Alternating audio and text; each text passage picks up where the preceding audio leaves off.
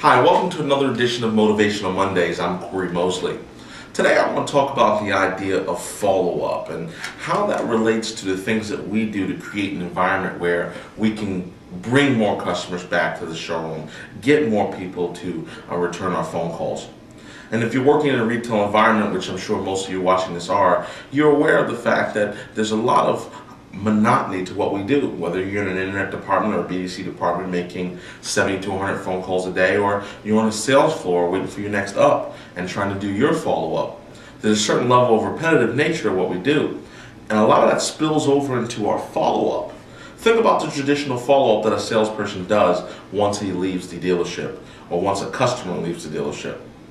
Hi, Mr. Jones, this is Cory calling from ABC Motors. Just wanted to find out if you made any decisions on that new minivan yet. And then of course we expect the customer to give us this information or give us this answer to the question that's going to net us the deal. You know, we put a lot of emphasis on playing the numbers. It's a numbers game. Contacts. But what about quality? What about the quality of opportunity that we create when we respond to a customer?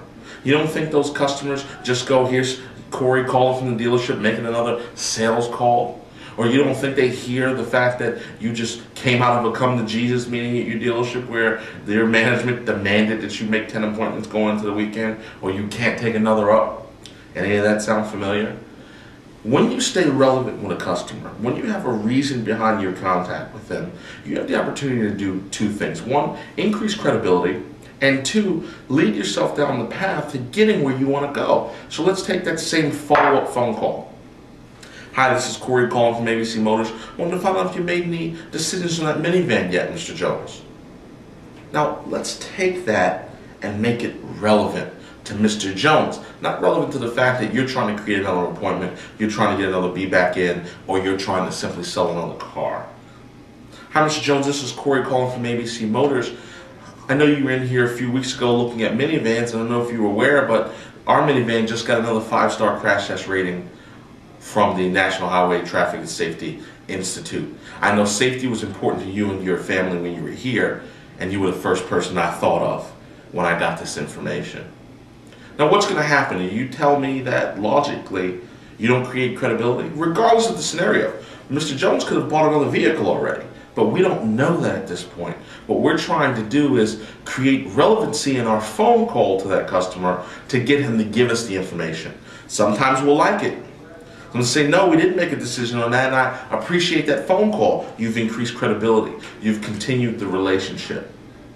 You know, they say, or Jeffrey Gittimer, sales expert, says that people love to buy, but they hate to be sold. See, when they see it coming, you have the opportunity to have a limited effect with that customer.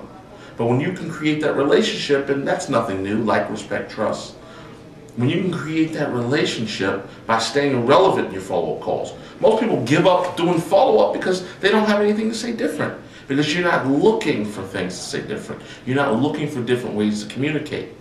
And if you stay relevant every time you touch a customer, you're going to get the same information, but better information, but credibility increased that will net you more returns to your store, that will net you more deals, and of course, at the bottom line, will net you a greater opportunity to earn gross profit. Thanks for tuning in. I'll see you next week.